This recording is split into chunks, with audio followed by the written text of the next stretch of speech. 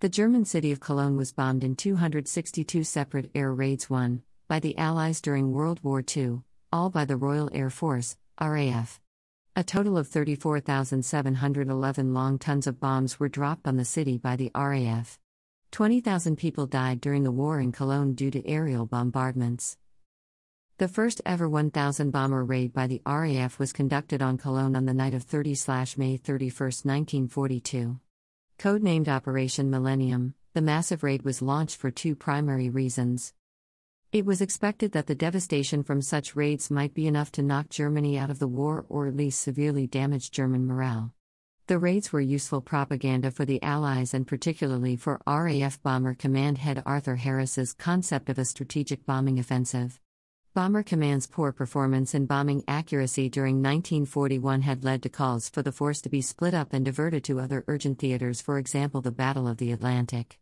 A headline-grabbing heavy raid on Germany was a way for Harris to demonstrate to the War Cabinet that given the investment in numbers and technology, Bomber Command could make a vital contribution to victory.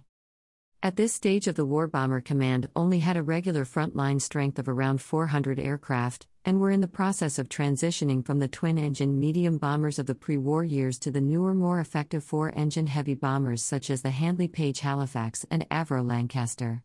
By using bombers and men from operational training units, A2s, 250 from RAF Coastal Command and from Flying Training Command, Harris could easily make up the 1,000 aircraft. However, just before the raid took place, the Royal Navy refused to allow the Coastal Command aircraft to take part in the raid. The Admiralty perceived the propaganda justifications too weak an argument against the real and pressing threat of the U-boats in the Battle of the Atlantic. Harris scrambled around and, by crewing 49 more aircraft with pupil pilots and instructors, 1,047 bombers eventually took part in the raid, 2.5 times more than any previous raid by the RAF.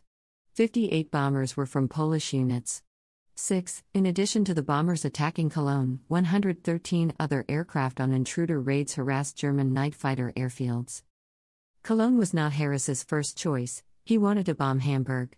Poor weather made Hamburg a poor choice. In addition, Harris was advised by Dr. Basil Dickens, a scientist who was section head of RAF's Bomber Command's operations research, to choose Cologne, which was within G range. This was the first time that the bomber stream tactic was used, and most of the tactics used in this raid remained the basis for standard Bomber Command operations for the next 2 years, and some elements remained in use until the end of the war.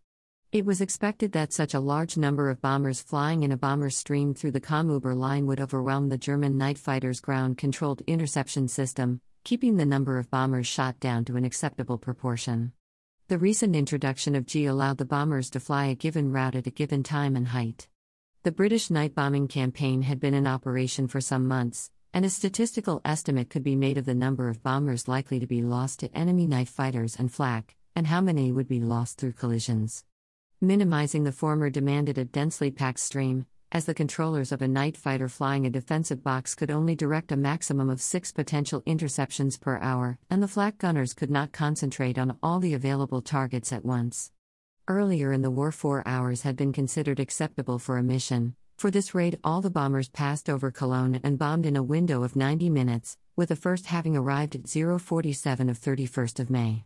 It was anticipated that the concentration of bombing over such a short period would overwhelm the Cologne fire brigades and cause conflagrations similar to those inflicted on London by the Luftwaffe during the Blitz. In the raid, 868 aircraft bombed the main target, with 15 aircraft bombing other targets. The total tonnage of bombs dropped was 1,455 tons, with 2/3 of that being incendiaries. 2,500 separate fires were started, with 1,700 classed by the German fire brigades as large.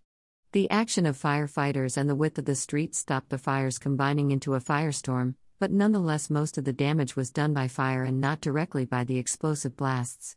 3,330 non-residential buildings were destroyed, 2,090 seriously damaged and 7,420 lightly damaged, making a total of 12,840 buildings, of which 2,560 were industrial or commercial buildings.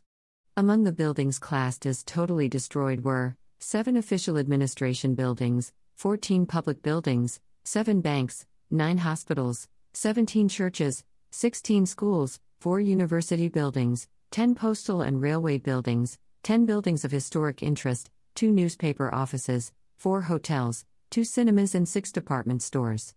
The only military installation damaged was the flak barracks. The damage to civilian homes, most of them apartments in larger buildings, was considerable: 13,010 destroyed, 6,360 seriously damaged, 22,270 lightly damaged. The devastation was recorded by Hermann Clausen from 1942 until the end of the war and presented in his exhibition and book of 1947 Singing in the Furnace. Cologne, Remains of an Old City.